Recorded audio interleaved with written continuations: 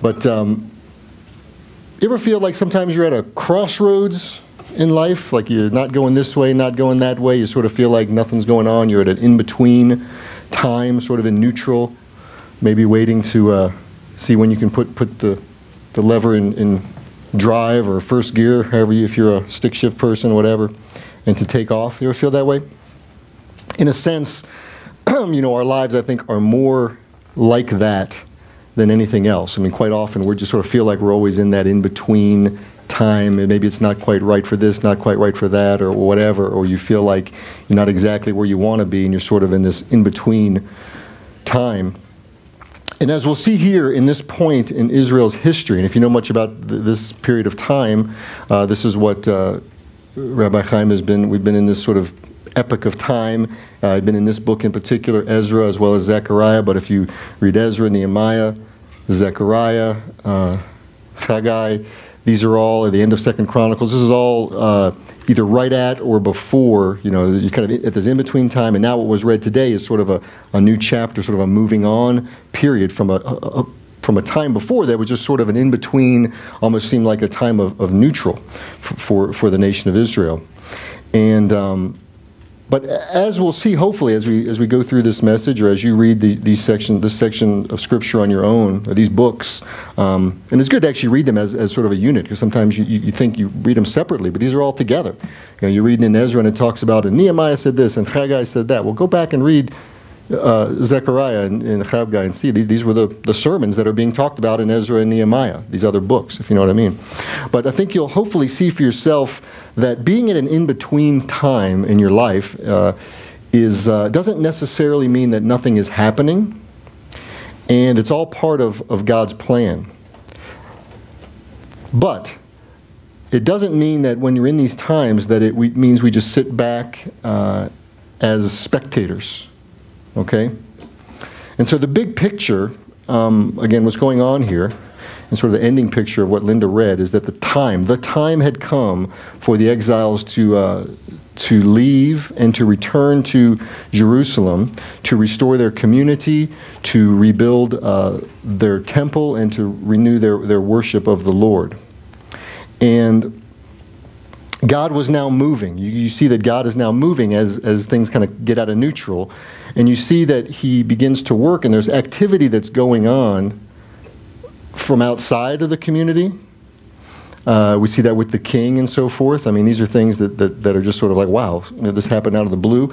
So you see that God's doing things with regard to things outside of the community, as well as things that are going on inside of the community. And we're going to look at some of that as well.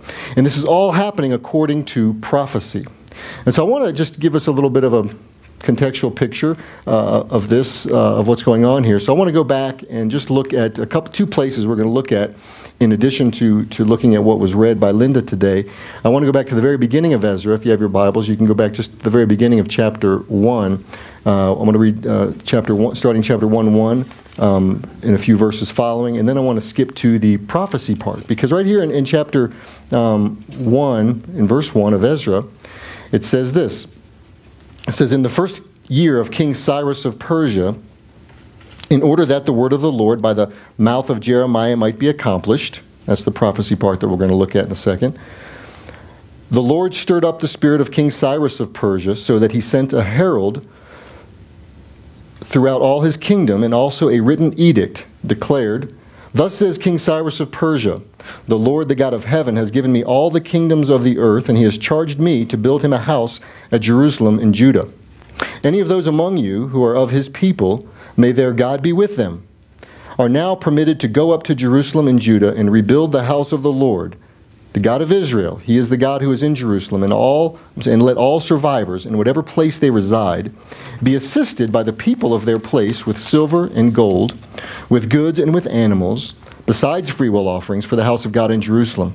And if you've never thought about this before, it's just kind of like a mini picture of the Exodus, quite frankly. This idea of kind of going out of bondage, exile, and being taken somewhere and being helped by the people and given gold and so forth. Have a little another second Exodus if you've never thought of that before.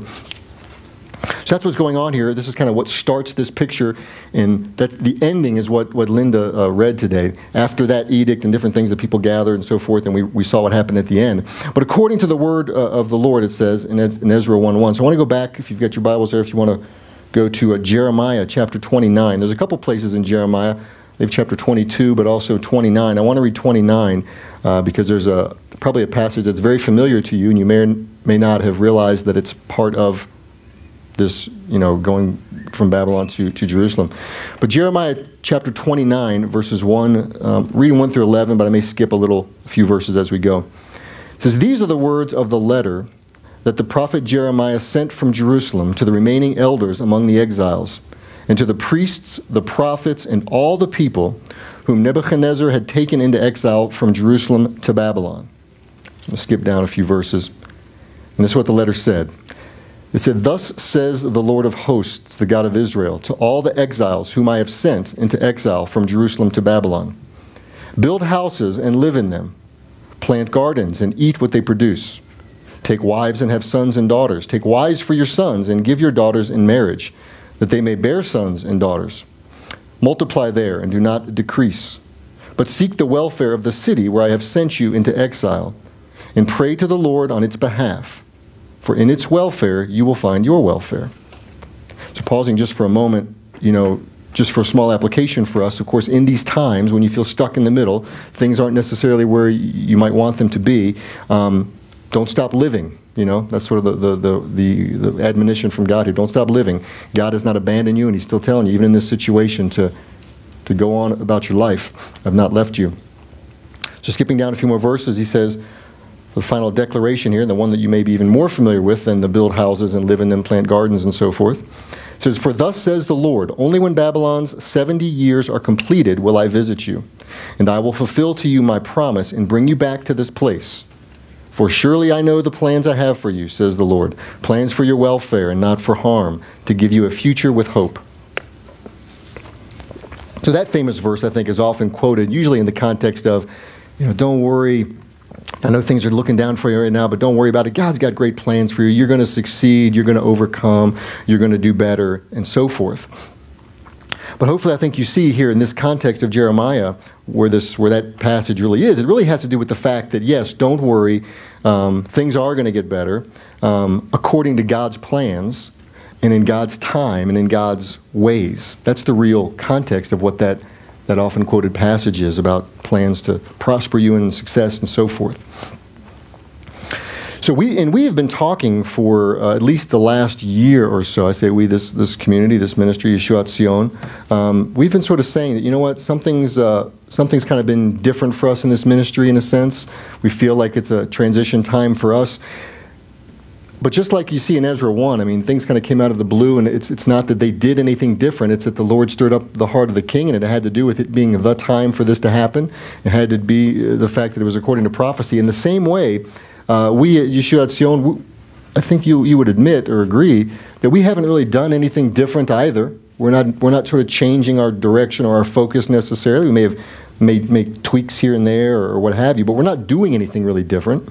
But nonetheless, we're not in the same place in a lot of ways, physically and mentally, that we were a year ago. And in a real sense, it is a new time for us as well, an appointed time. I believe a time that God has set aside as well. But I want to revisit what I said a few minutes ago, that being time, when I say time, being the time, the appointed time, does not equal the lack of a need to do work, or the fact, or being the time doesn't mean no effort on your part, on my part, on our part. We see in this story in Ezra, we see that there was the work that God did outside the community, like I mentioned, stirring up the heart of the king and so forth. But notice also all the other effort from within the community that takes place when they're kind of putting it into gear and moving out to Jerusalem. The amount of help that was needed You just kind of got the tail end with what Linda read, but the amount of help that was needed, the stuff and all that, it was tremendous. It was a tremendous, although it was the appointed time and God had stirred up the heart of the king, and it was according to prophecy, there was a tremendous amount of effort that went into this.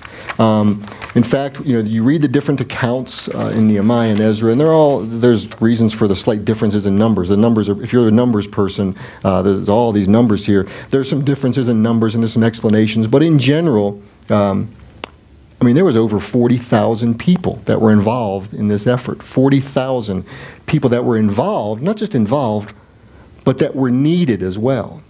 When you go through the lists that are prior to what Linda read, and it lists all the people, kind of enumerating this 40+ thousand people, you see that there's a general population. There's just people that are going and where they're from, and their different families and so forth. But then you see the priests, and you see the number of servants, the number of gatekeepers, the number of singers. And all of these people were there, and they were absolutely needed as they took this 4-month trek to Jerusalem, lugging all kinds of stuff, the things that the king had actually brought out for them, all the previously taken items and so forth from the temple, and originally those were returned. And so this was a big, big effort that took place.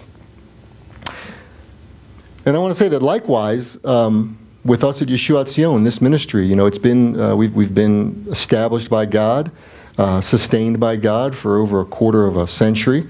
And while we're not in exile per se, I wouldn't put us in the exile category. I would say that we're certainly currently in this kind of in between stage. Because again, even though they were in exile, God had said this is what's going to happen.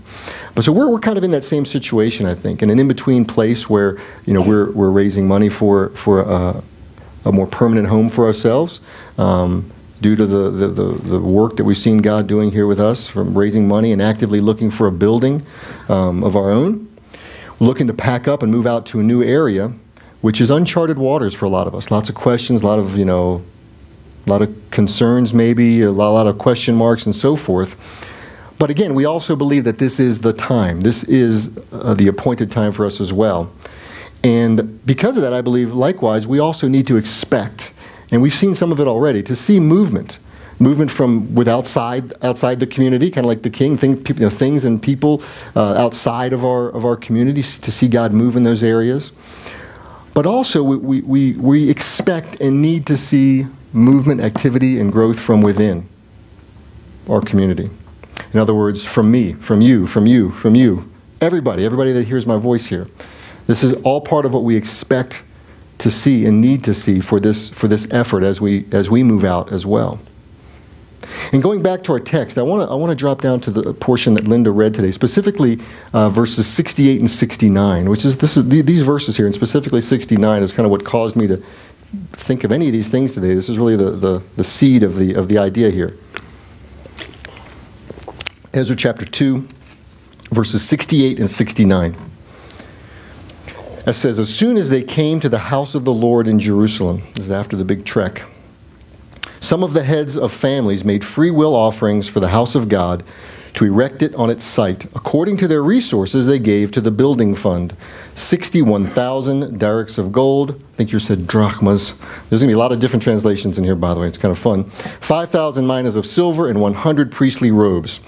So it's obvious, right? We've got a couple boxes in the back for drachmas of gold we need from everybody, and minas of silver. This is obviously why I've parked on here. Priestly robes. I think, the elders need some new clothes. Tonight is the first night of Hanukkah, just so you know, if that helps you at all. So, okay, James, benediction, please. Would you? You ready to close? No?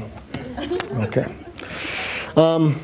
No, really, the seed of the message is actually contained in here for me, and I think what God has for us today. And it's right there in verse 69. And this is in your translations may vary. I was listening to Linda's, hers did. What I just read said that according to their resources they gave. According to their resources they gave.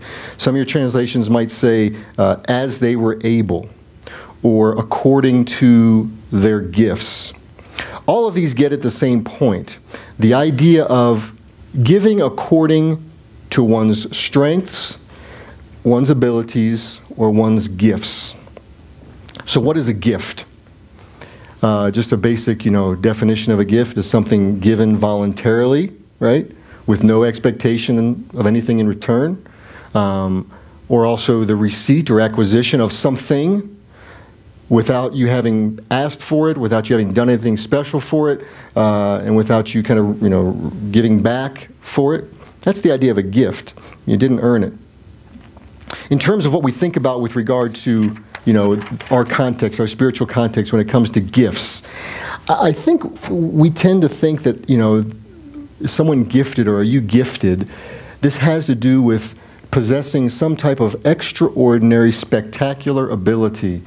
Like you're in Cirque du Soleil or something like that, or you're a prodigy singer, opera singer, or piano player, or something like that. That's a gifted person, and that would qualify you as being gifted. Or perhaps you think about the spiritual gifts that Paul talks about in Corinthians, and okay, you start going down those. Okay, well, I don't play piano, but do I have the gift of healing? How about tongues? How about prophecy, word of knowledge? You're getting further and further. You're like, well, I'm not a great teacher. I don't have wisdom. Okay, so you're not checking off any of those things, So you think, well, okay, I wouldn't say I'm gifted. Well, what is a gift? Again, what is a gift? Is it something only like a new car for college graduation, maybe? Is a $5 Starbucks card a gift? Does being gifted only apply to that opera singer or that person that clearly has a healing ministry? Or is being gifted just as equally the idea that you're able to wake up and go to work every morning? Or is it a gift that you have to get up on Shabbat morning, come and say Shabbat Shalom, Bruce, or whatever? Is that a gift? All of these things I want to tell you are gifts. And it isn't right to say that one thing that's a real gift. And this thing over here, it's not really a gift. The car is a gift, but the $5 Starbucks card, that's not really a gift, in comparison. Again, remember, a gift is something that we've been given freely by someone else, period. And in everyone's case, whether we in here believe it or people outside of here believe it, the fact is everything we have, period, in our lives is really a gift, and it's a gift from God. And it's whether we accept it or not, everything we have is from God. 1 Corinthians 4:2, Paul says, what do you have? What is it that you have that you haven't received from somewhere? And if you've received it, why do you boast as if it wasn't a gift? He talks about that in 1 Corinthians 4.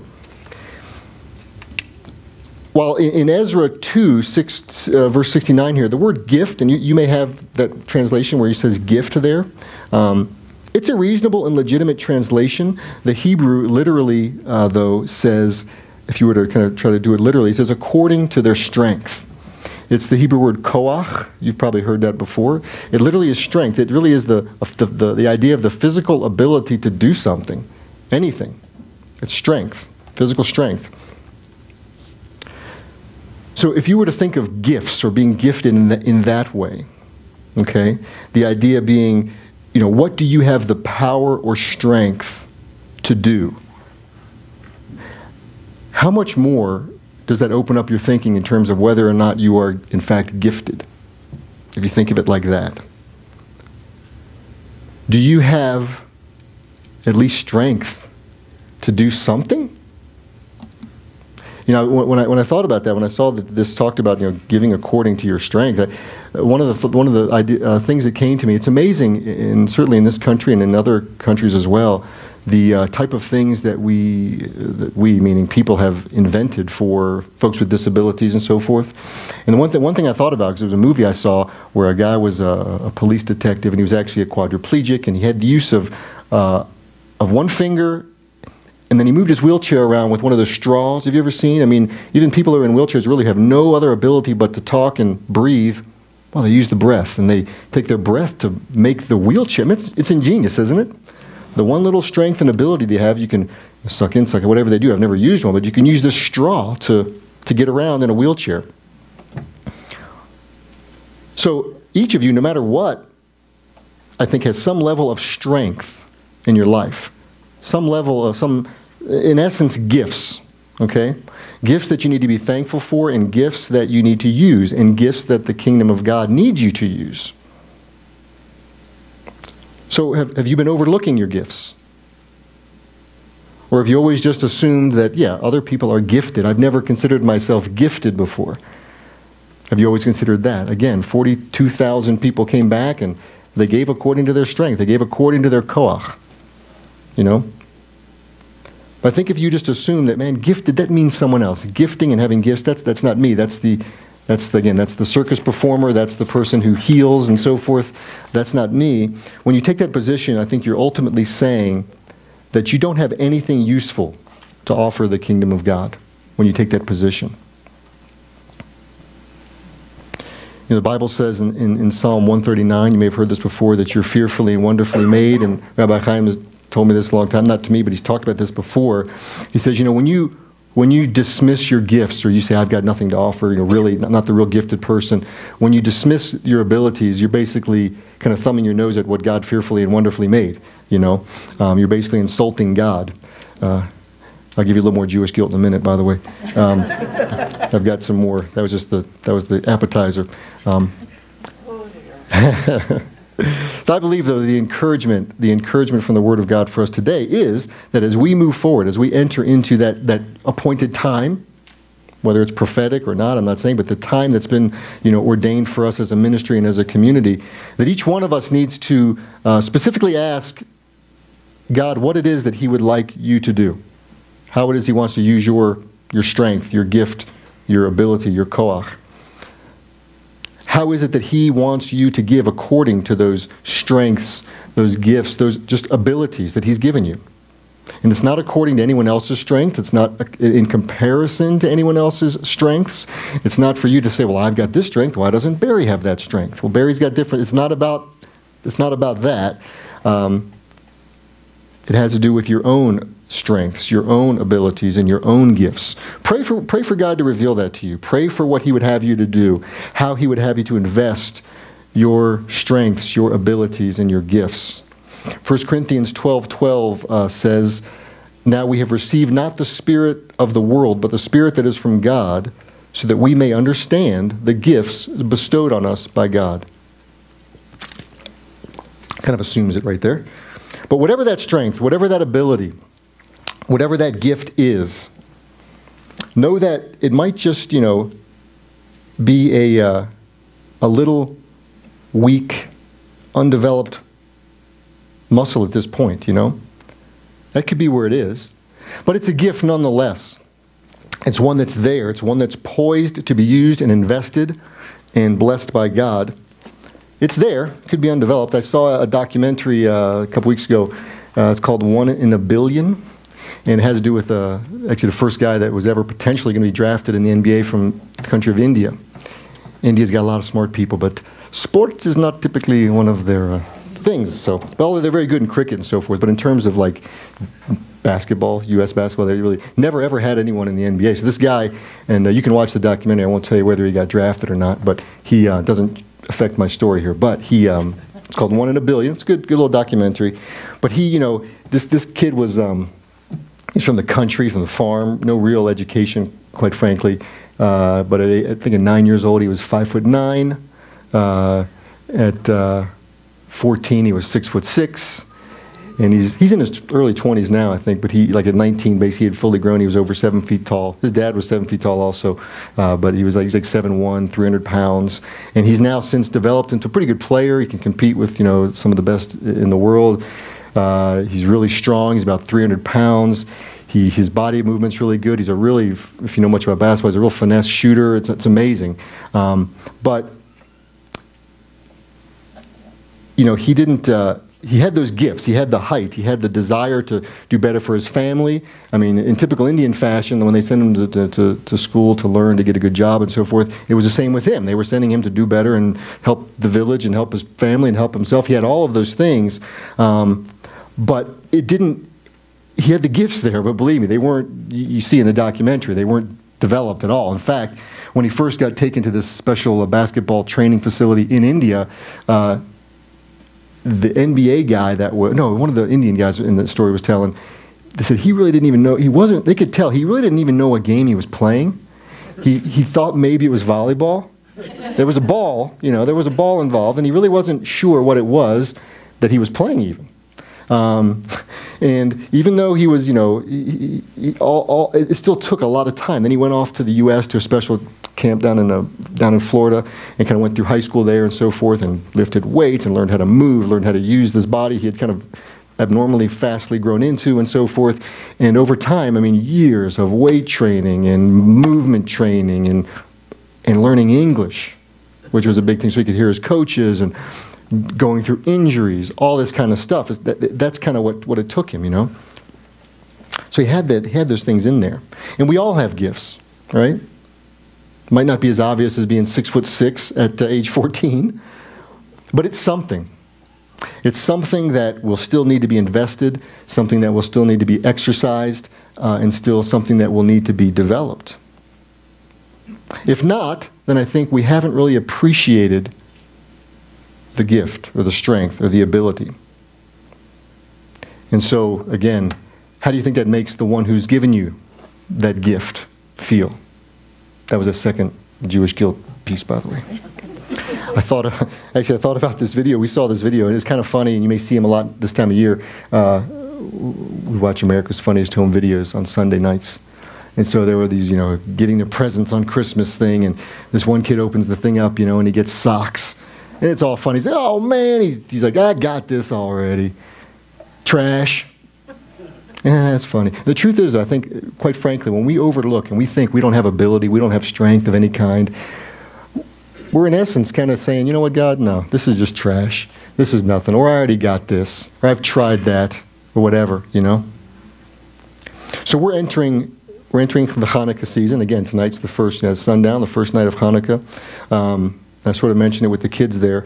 Hanukkah is not about lights, and it's not about presents. It's not about the dreidel. It is about the dreidel, actually, in a sense, but it's about, the big picture is it's about dedication, right? That the Greeks had come in and they had desecrated the temple, and they had gotten things out of order. And it's a story of how things got back in order through a military battle, through the hand of the Lord, through a protracted battle. And the fact is that things got put back in order, and then the temple was dedicated. So as we're entering, this season, I want you to consider this idea of what your gifts and strengths are, and maybe how you've been overlooking or discounting some of them. And I want to encourage you, therefore, to make this season a time to get things back in order, a time to dedicate yourself to identifying and exercising and investing the gifts and the strengths and the abilities that God has given you. Because not only do you need this, I think, for yourself to walk in God's power and so forth, but I think, selfishly, we as a community, we also need it as we move forward. As we move forward in what God has for us at this time, in His time. Amen. So let's pray. Father God, Lord, as we enter this season of dedication, I ask that you show us the strengths that you've given each one of us. Help us to see, Lord, that being gifted doesn't necessarily mean that we've got some unusual or extraordinary talent or ability. Help us to see, Lord, those things that might be escaping our notice. Those things that, while maybe not externally spectacular, they are nonetheless tremendous gifts that you've nonetheless bestowed upon us. And show us, Lord, the value of those things in our lives. Basically everything. Every ability or strength or potential strength that we have, Lord. Those things that we just absolutely cannot take credit for. Help us to see those things, no matter how big or how small, Lord. Help us to exercise and invest those things into serving you. Help us to get those things in order today, Lord, that we might more fully dedicate our lives to you. In Yeshua's name we pray. Amen.